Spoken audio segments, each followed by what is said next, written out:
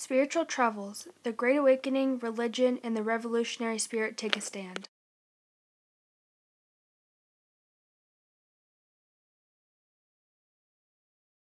The Great Awakening took a stand in history by preaching the gospel to people.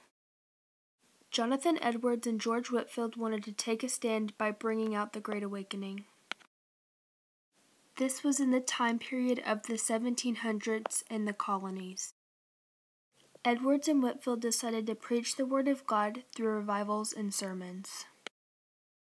The Great Awakening made people think for themselves about what they wanted to believe, and they noticed that they should think for themselves about everything, which led them to break away from England.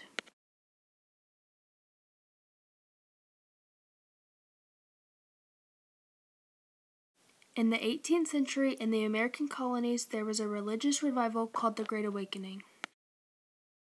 This awakening was a reaction to the Age of Reason, science, and the Enlightenment. This movement favored the heart over the brain. Belief in God and faith rely on things that require your imagination, which cannot necessarily be proven with science.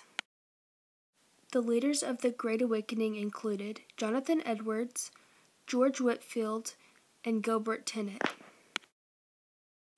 These three gentlemen founded separate movements, had different beliefs, and used a variety of methods to bring a reawakening and took a stand for God and Christianity in the American colonies.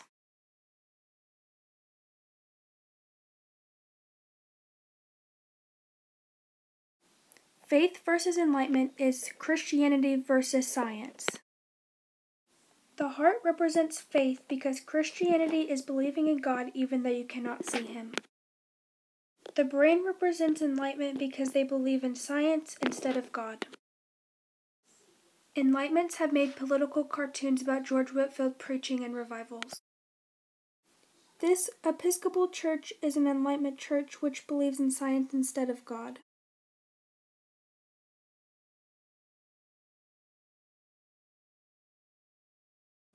Gilbert Tennent is a Scots-Irish immigrant who was a leader of the Presbyterians. The Law College, which is known as Princeton University nowadays, was made by Reverend William Tennent.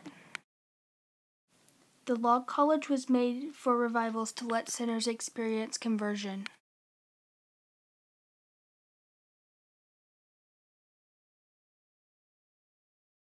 Jonathan Edwards is a Yale minister who refused to change to the Church of England and was a major revivalist in the Great Awakening.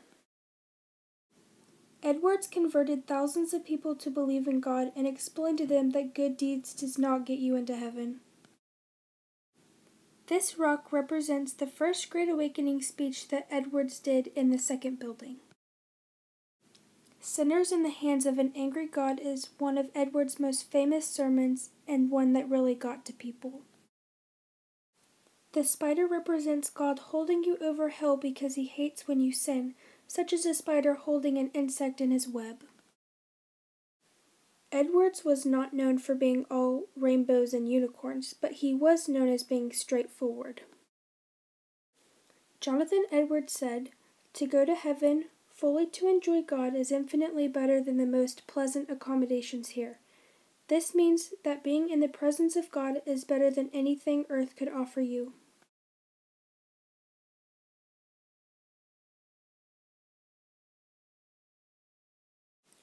George Whitefield was a Christian minister who was one of the main reasons that the Great Awakening happened.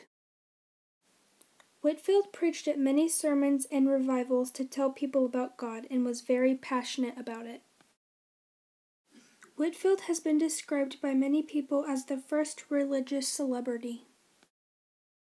George Whitefield said, "It is a poor sermon that gives no offense, that neither makes the hearer displeased with himself nor with the preacher.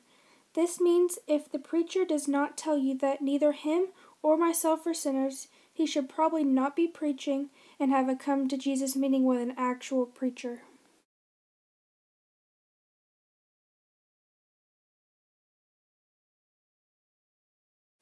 Opposition is someone that disagrees with your point of view. Jonathan Edwards said, "If you are going to walk with Jesus Christ, you are going to be opposed. In our days, to be a true Christian is really to become a scandal. This means even if people disagree or make fun of you because you are a Christian, you should still love and stick with God through everything." Charles Chauncey was a Harvard-educated, traditional clergyman and the leader of the opposition against Jonathan Edwards and the Great Awakening.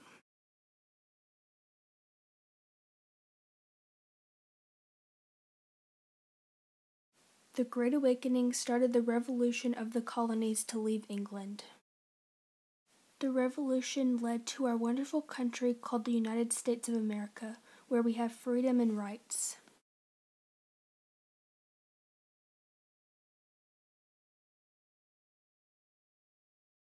Edwards and Whitefield preached in revivals to convert people to believe in God.